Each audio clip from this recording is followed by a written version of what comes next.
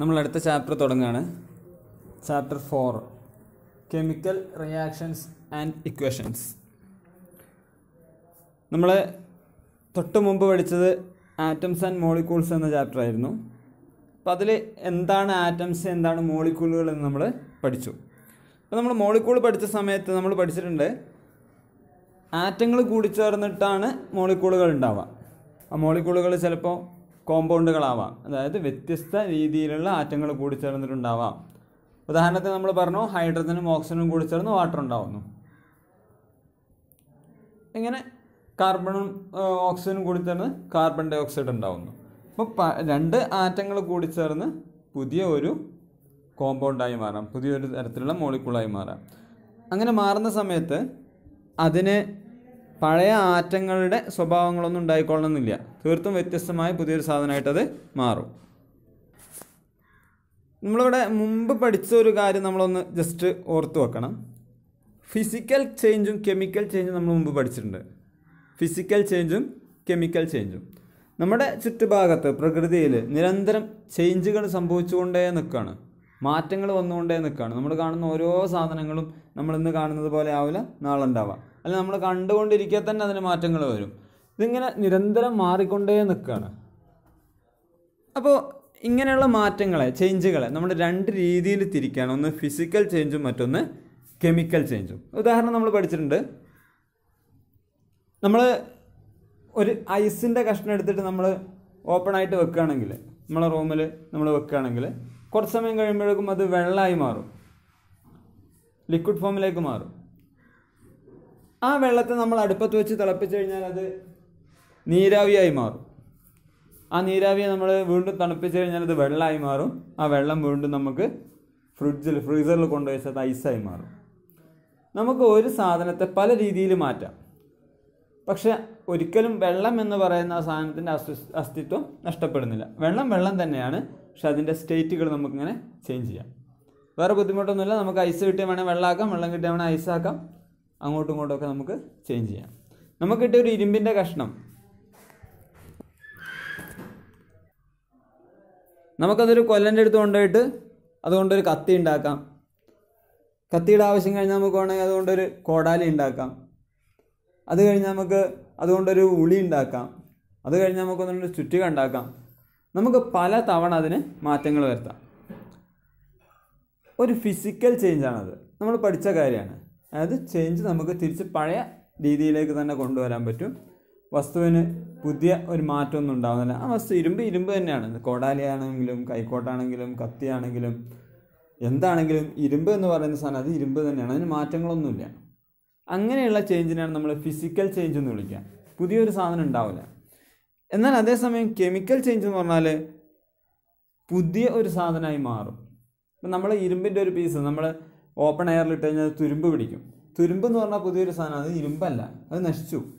അല്ലെങ്കിൽ നമ്മളൊരു പേപ്പർ എടുത്ത് കത്തിച്ച് കഴിഞ്ഞാൽ പിന്നെ നമുക്ക് തിരിച്ച് പേപ്പറാക്കാൻ കഴിയില്ല. ആ പേപ്പർ എന്ന് പറഞ്ഞ സാധനം മാറി കരിയായി. വിറക് നമ്മൾ കത്തിച്ച് കഴിഞ്ഞാൽ വിറക് കരിയും പുകയൊക്കെ ആയിട്ട് മാറി, പിന്നെ നമുക്ക് തിരിച്ച് വിറകാക്കാൻ കഴിയില്ല. ടോട്ടലി ഡിഫറൻ്റായ മറ്റൊരു സാധനമായിട്ട് മാറി. അങ്ങനെ പുതിയ ഒരു സാധനം ഉണ്ടാകുന്നതിനെയാണ് നമ്മൾ കെമിക്കൽ ചേഞ്ച് എന്ന് വിളിക്കുക. കെമിക്കൽ ചേഞ്ച് വളരെ സിമ്പിളായ കെമിക്കൽ ചേഞ്ചുകൾ ഉണ്ടാവും, വളരെ കോംപ്ലക്സ് ആയ കെമിക്കൽ ചേഞ്ചുകളും ഉണ്ടാവും. ഈ കെമിക്കൽ ചേഞ്ചും ഫിസിക്കൽ ചേഞ്ചുമാണ് ഭൂമിയിൽ നമ്മളുടെ നിലനിൽപ്പിൻ്റെ തന്നെ അടിസ്ഥാനം. ധാരാളം ഹൈഡ്രജൻ ഉണ്ട്, ഓക്സിജൻ ഉണ്ട്, പക്ഷെ നമുക്ക് ആവശ്യം വെള്ളമാണ്. വെള്ളം കിട്ടണമെങ്കിൽ ഹൈഡ്രജനും ഓക്സിജനും കൂടി ചേർന്ന് വെള്ളം ഉണ്ടാകണം. അതൊരു കെമിക്കൽ ചേഞ്ചാണ്. ഇതേപോലെ നമ്മുടെ ഭൂമിയിൽ വെള്ളം ഉണ്ടാവും, അന്തരീക്ഷത്തിൽ കാർബൺ ഡൈ ഓക്സൈഡ് ഉണ്ടാവും. സസ്യങ്ങൾ ഇത് രണ്ടും ഉപയോഗിച്ചിട്ട് കാർബോഹൈഡ്രേറ്റ് ഉണ്ടാക്കണം, ഒരു കെമിക്കൽ ചേഞ്ചാണ്. അതിന് സസ്യങ്ങൾക്ക് കാർബോഹൈഡ്രേറ്റ് ഉണ്ടാക്കാൻ കഴിയും, നമുക്കിവിടെ ഭൂമിയിൽ എക്സിസ്റ്റൻസ് ഇല്ല, നിലനിൽപ്പില്ല. ഇപ്പം ഈ കെമിക്കൽ ചേഞ്ച് എന്ന് പറയുന്നത് വളരെ പ്രധാനപ്പെട്ട ഒന്നാണ്. അപ്പം നമ്മൾ ഈ ചാപ്റ്ററിൽ നമ്മൾ കെമിക്കൽ ചേഞ്ചുമായി ബന്ധപ്പെട്ട കുറച്ച് കാര്യങ്ങളാണ് പഠിക്കുന്നത്. ധാരാളം ഉദാഹരണങ്ങൾ നമുക്ക് കാണാൻ പറ്റും. നമ്മൾ പാല് തൈരാവുന്നത് ഒരു ഉദാഹരണമാണ്. അരി ചോറാവുന്നത് വേറെ ഒരു ഉദാഹരണമാണ്. ചോറായ അരിയെ നമുക്ക് വീണ്ടും തിരിച്ച് അരിയാക്കാൻ വേണ്ടി കഴിയില്ല. കേടിനെ തിരിച്ച് മിൽക്കാക്കാൻ കഴിയില്ല. ഇങ്ങനെയുള്ള കുറേ ഉദാഹരണങ്ങൾ നമ്മളെ ചുറ്റുഭാഗത്തുണ്ട്. അപ്പോൾ ഇതിനെയൊക്കെ എങ്ങനെ നമുക്ക് റെപ്രസെൻ്റ് ചെയ്യാം, എങ്ങനെയൊക്കെ ഇതിനെക്കുറിച്ച് പഠിക്കാം തുടങ്ങിയ കാര്യങ്ങളാണ് നമ്മൾ ഈ ചാപ്റ്ററിൽ നോക്കുന്നത്. Chemical equations. എന്താണ് ഇക്വേഷൻ എന്ന് പറഞ്ഞാൽ? നിങ്ങൾ മാത്സിലൊക്കെ equation പഠിച്ചിട്ടുണ്ടാവും. a+b² = a² + b² + 2ab. ഇത് നമ്മൾ പഠിച്ച സാധനങ്ങളാണ്.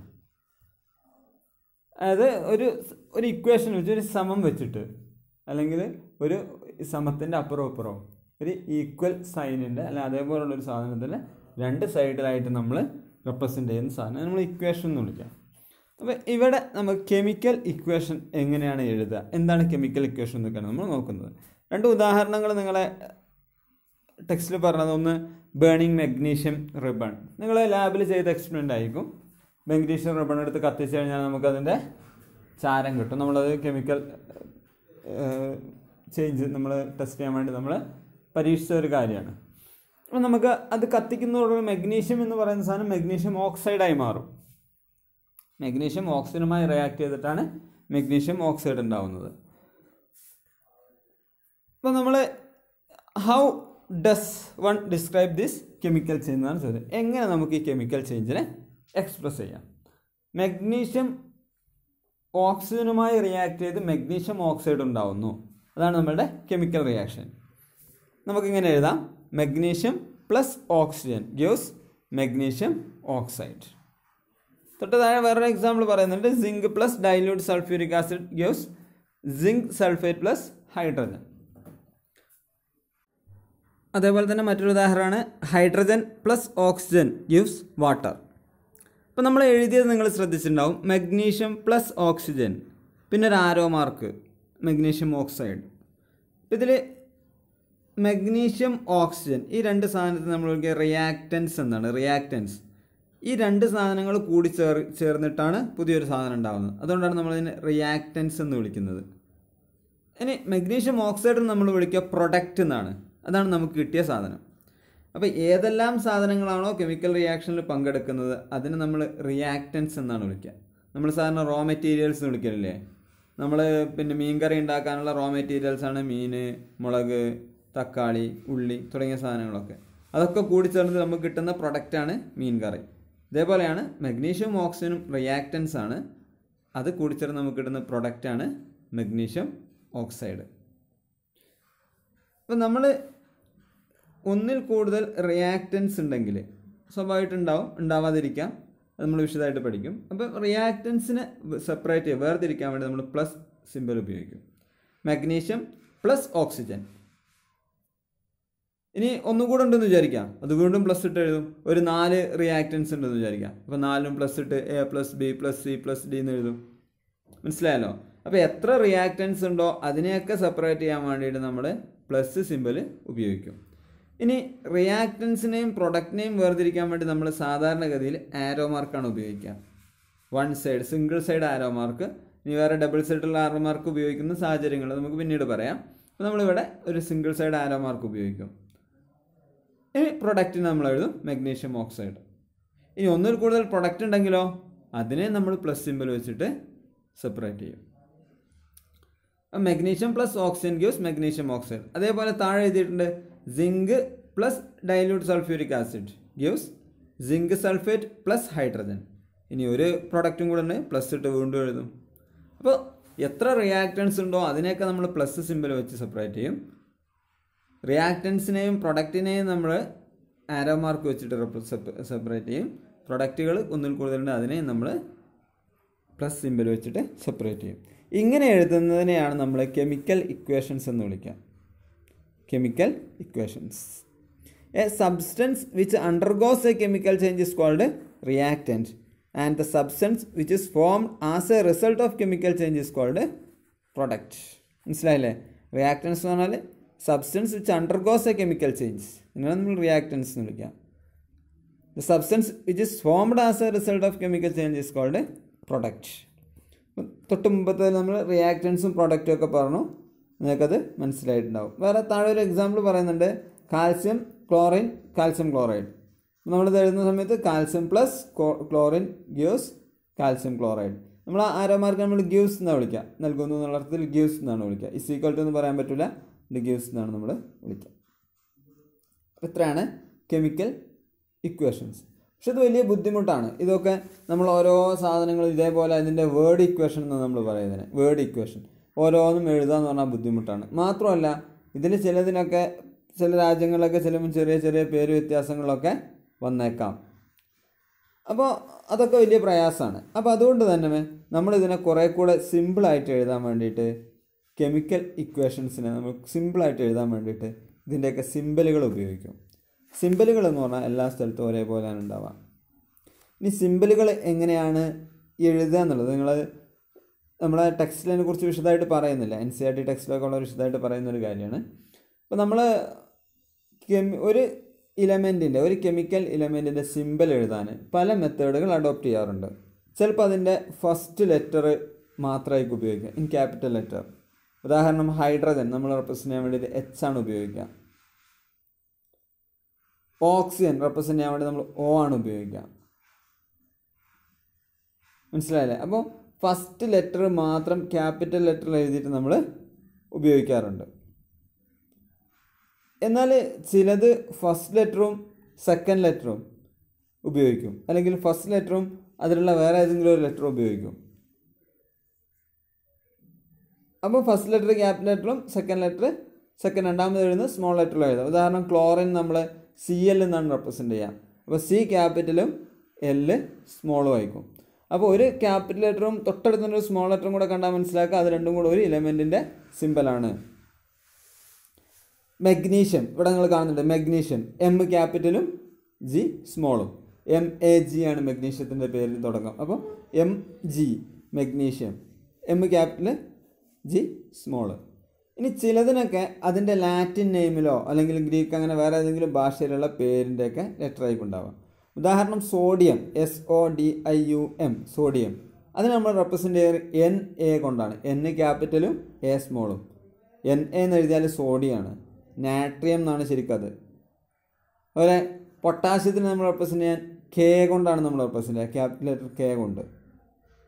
ഇങ്ങനെ ഓരോ എലമെൻറ്റുകളെയും റെപ്രസെൻ്റ് ചെയ്യാൻ അത് ഫിക്സഡ് സിമ്പലാണ്. ഓരോ സിമ്പലുകൾ ഉണ്ടാവും. അപ്പോൾ അത് നമ്മൾ ഇങ്ങനെ എക്സ്പീരിയൻസ് ചെയ്ത് പഠിക്കേണ്ട കാര്യമാണ്, ഇരുന്ന് കാണാതെ പഠിക്കേണ്ടതല്ല. പക്ഷേ ആദ്യത്തെ ഒരു 20 എലമെൻറ്റുകളെ കുറിച്ച് നമ്മൾ കൃത്യമായിട്ട് പഠിച്ചിരിക്കണം. അതിൻ്റെ പേര്, സിമ്പല്, ആറ്റോമിക് നമ്പർ, അതിൻ്റെ കെമിക്കൽ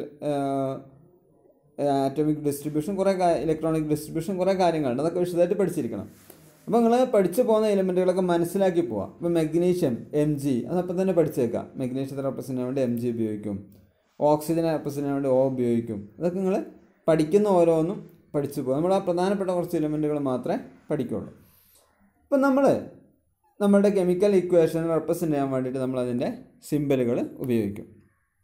ഉദാഹരണത്തിന് ഇവിടെ മെഗ്നീഷ്യത്തിൻ്റെ നമ്മൾ magnesium plus oxygen gives magnesium oxide എന്നുള്ളത് നമ്മൾ എഴുതുക Mg plus O2 gives MgO എന്നാണ്. Magnesium plus oxygen gives magnesium oxide. Zinc നമ്മൾ എഴുതുക Zn പ്ലസ് H2SO4. H2SO4 ആണ് sulphuric acid. H2SO4 gives ZnSO4 plus H2. ഇതൊക്കെ നിങ്ങളങ്ങനെ ഓട്ടോമാറ്റിക്കായിട്ട് പഠിച്ചു പോകുന്ന കാര്യങ്ങളാണ്. കുറച്ച് കഴിയുമ്പോൾ നിങ്ങളങ്ങനെ മനസ്സിലാവും. ഇനി നമ്മൾ വാട്ടറിൻ്റെ കേസാണെന്നുണ്ടെങ്കിൽ H2 plus O2 gives H2O. ഇതേ രീതിയിൽ നമുക്ക് എഴുതാൻ വേണ്ടി കഴിയും.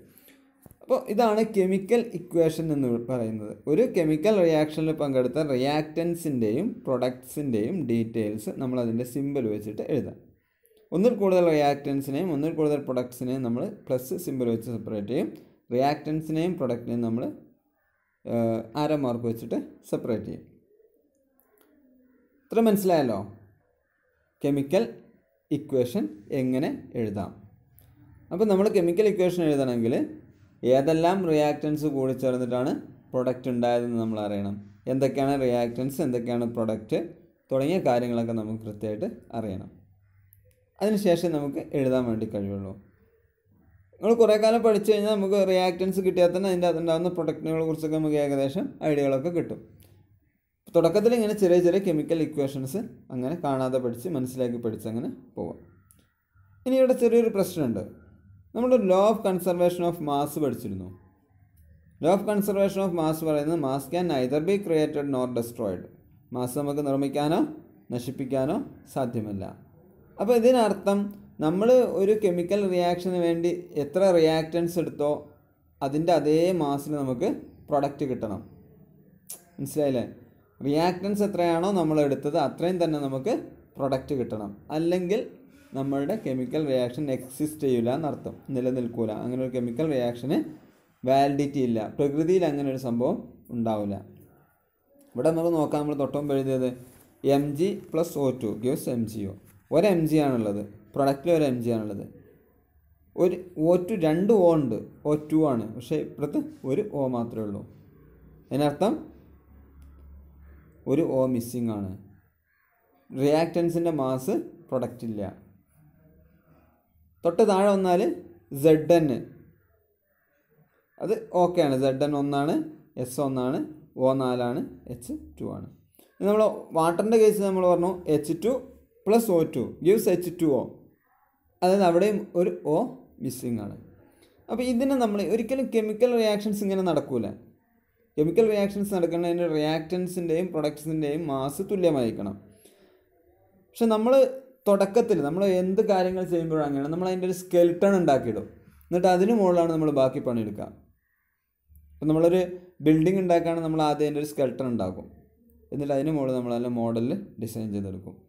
ഇതേപോലെ നമ്മൾ ഓരോ കാര്യങ്ങളും നമ്മൾ തുടക്കത്തിൽ ആദ്യം ഇതിൻ്റെ ഒരു രൂപം ഉണ്ടാക്കിയിടും. എന്നിട്ട് അതിന് മുകളിലാണ് നമ്മൾ പിന്നീട് വർക്ക് ചെയ്യുക. ഇവിടെയും അതേപോലെയാണ്. നമ്മൾ ഈ എഴുതിയ ഇക്വേഷൻ നമ്മൾ നോക്കിയ സ്കെലിറ്റൽ കെമിക്കൽ ഇക്വേഷൻ എന്നാണ്. Skeletal chemical equation. അപ്പോൾ ഇതിൻ്റെ രണ്ട് സൈഡും ഈക്വൽ ആവില്ല. Chemical equations in which the number of atoms is not equal on both sides of the arrow but still represents chemical reactions are called skeletal chemical equation. Skeletal chemical equation എന്ന് പറഞ്ഞാൽ ഒരു ആരോ മാർക്കിന് അപ്പുറമുള്ള ആറ്റങ്ങളുടെ എണ്ണം ഒരിക്കലും തുല്യമാവില്ല. പക്ഷെ അതെന്ത് ചെയ്യും? ഒരു കെമിക്കൽ ഇക്വേഷനെ റെപ്രസെൻ്റ് ചെയ്യും. അങ്ങനെയുള്ള ഇക്വേഷൻ, കെമിക്കൽ ഇക്വേഷൻ നമ്മൾ സ്കെലിറ്റൽ കെമിക്കൽ ഇക്വേഷൻ എന്ന് വിളിക്കുക. ഈ സ്കെലിറ്റൽ കെമിക്കൽ ഇക്വേഷൻ നമ്മൾ ബാലൻസ് ചെയ്യണം.